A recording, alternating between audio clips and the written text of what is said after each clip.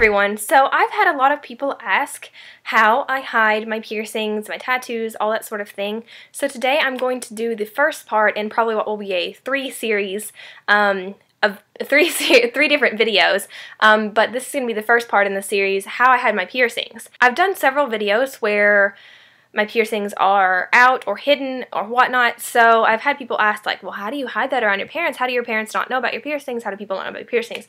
So today I just wanted to do a quick little video on how I hide all of my piercings. So I guess we'll just start with my ears.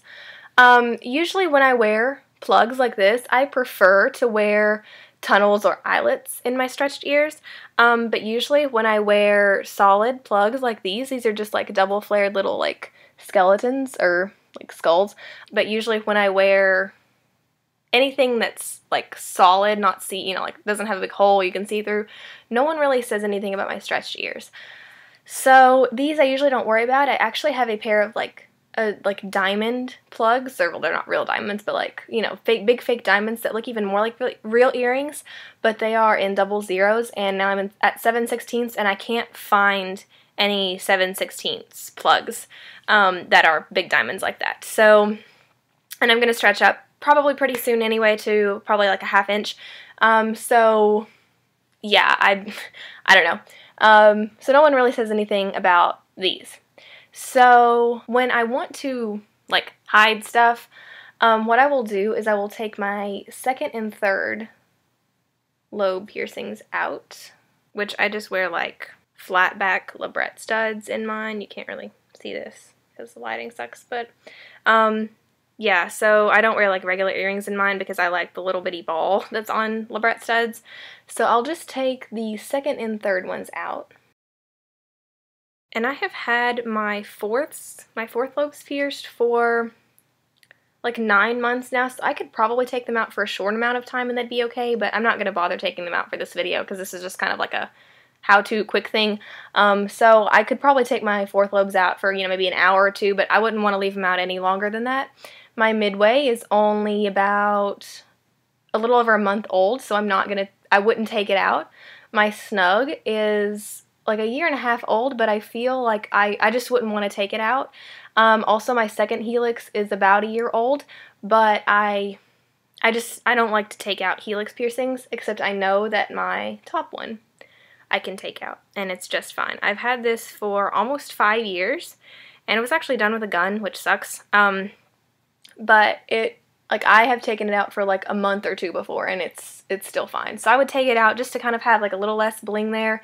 And like I said, if it was only for like an hour or two, I might take out my second helix and my fourth lobes, but I wouldn't take out my midway or my snug at all. Same thing with my tragus. I could take it out for maybe an hour or two, but I'd be afraid to leave it out for super long, so I'm not going to take it out for this video. And then my forward helix, you can't even see it with my hair, and I've never been able to get it out. So that I can kind of just take out, you know, a few piercings, and that way it doesn't look like there's as much. Probably I wouldn't even have to take out the helix, but I can, you know. And if I take out the second and third lobes, it's like there's not as much bling, you know, down here. Like you can really only see like my first lobes, so no one really says anything about them. Same thing with this ear. Take out my second and third lobe piercing. And again, same thing with my fourths on this ear. Also, my second conch is a little over a month old, maybe close to like 2 months, and my anti-tragus is about 6 or 7 months, but I wouldn't want to take either of those out, and even though this conch is over 1 year old, I just wouldn't want to leave it out. My cartilage piercings, except for this helix for some reason, tend to heal really, like close up really quickly, so I wouldn't take out either of my conches. Same thing with my rook. It closes in like I've had it out for maybe 10 minutes before when I was just changing it, and it's almost closed, so I wouldn't take it out. But I do take my industrial out sometimes. I've had it out for up to probably 2 or 3 months because I took it out for good one time, which that didn't end up lasting, obviously. But yeah, like I can take my industrial out and leave it out for days and weeks and months, and it's still a piercing. Like it doesn't close. So that's what I would do with my ears. And then with my septum, I just flip it up. No one can ever tell it's there. My nose piercing, I used to wear a clear retainer in this, but I've had it for over 1.5 years now, and I can leave it out. I've left it out for like 2 days before, and it's been completely fine. So what I'll do usually at home, sometimes I'll wear a retainer in it, or I'll just wear like a hoop or a stud or something in it at night to keep it open so that it doesn't completely close, and then I'll just remove it during the day when I'm around my parents and stuff. And you can't even tell. I mean, if you get up like super close you can, but usually I'll like put a little bit of concealer or something on it and you can't even tell there's a hole there. My tongue piercing, I will just take it out. Again, I used to wear a retainer in it, but retainers are actually super uncomfortable to me, and they like scrape the roof of my mouth, and to me they're just as obvious as like an actual tongue ring in. So I've left my tongue piercing or my tongue ring out for like a little over 12 hours, and it was totally fine. It didn't close up. So I don't know if I could leave it out longer than that and if it would be fine, but that's as long as I would want to leave it out. But I mean, you can't even tell I have it. And then my smiley, obviously it always just stays tucked up in there. You can't even tell I have it ever, so I don't do anything with it. And then same thing with like my nipple piercings and my belly button piercing. I don't ever try to cover those, because usually when you're trying to cover up piercings, it's for like a job interview or a job or something professional where they're not going to be looking at your nips and your belly anyway. So I just like wear clothes, and those are hidden. So yeah, that is how I hide all of my 27 piercings. Again, I don't take all of my ear piercings out.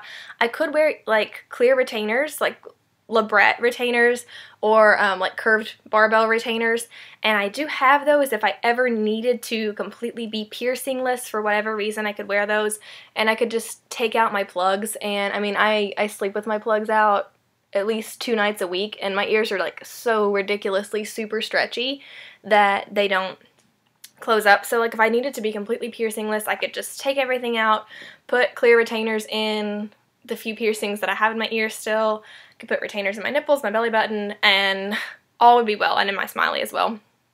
And I could even put a retainer in my septum. I have a clear retainer for it as well. So if I needed to be completely piercingless, I could. I could probably even take everything out for up to a few hours, and it would probably be fine, wouldn't close. I wouldn't want to leave it that way, but yeah, so that is just how that's the basics of how I hide my piercings. I mean, if you look at me right now, if I can get my hair to be where you can't see my ears, you don't even know that I have any piercings. If you just look at me right now, you'd think I was completely piercingless. So that's usually the goal that you're trying to achieve with, you know, anything professional that you're going to have to remove your piercings for. So hopefully this helped you to understand how you can, you know, sort of conceal things and hide things. Again, retainers are your best friend if you need to use them. Clear retainers are the best. I always suggest glass if you can afford it. Silicone is also okay, but there are some other like sketchy plastics out there that I would not recommend, you know, like acrylic or anything like that. You don't want to wear that long term in any piercing.